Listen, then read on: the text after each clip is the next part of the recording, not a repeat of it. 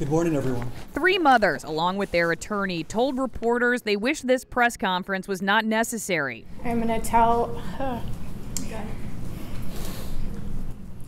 my health story. A story like dozens more health issues they say changed lives forever. Our son, who was incredibly sick, who kept having asthma attacks, who was so weak that he could barely walk some days,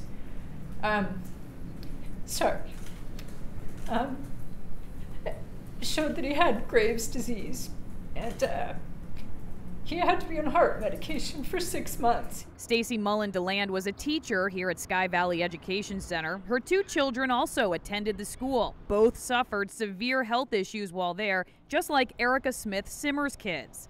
I never put it together until my daughter had hormonal issues, thyroid issues, diagnosed with diabetes, passing out at seizures at school. And then you bring it to the people you trust,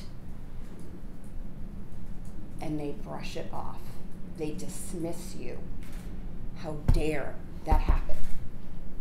We're trusting you. The lawsuit filed against the Monroe School District and the state blames chemicals called PCBs. The chemicals, outlawed decades ago for health hazards, were commonly used in buildings like this school. The lawsuit claims the district knew the school's infrastructure needed repairs long before any were ever made. The Sky Valley parents trusted the state and the local agencies to provide and maintain safe school buildings.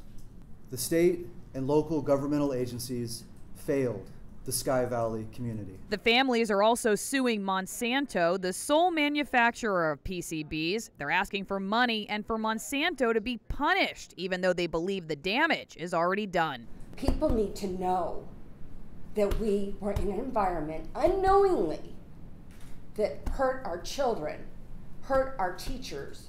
Last year, the school did make some major repairs to deal with this issue, and we just spoke with one of the mothers who was walking her child into the school. She says she has spoken with the principal, who has been very open about the problems that did face the school, and she says they now feel comfortable continuing to go here.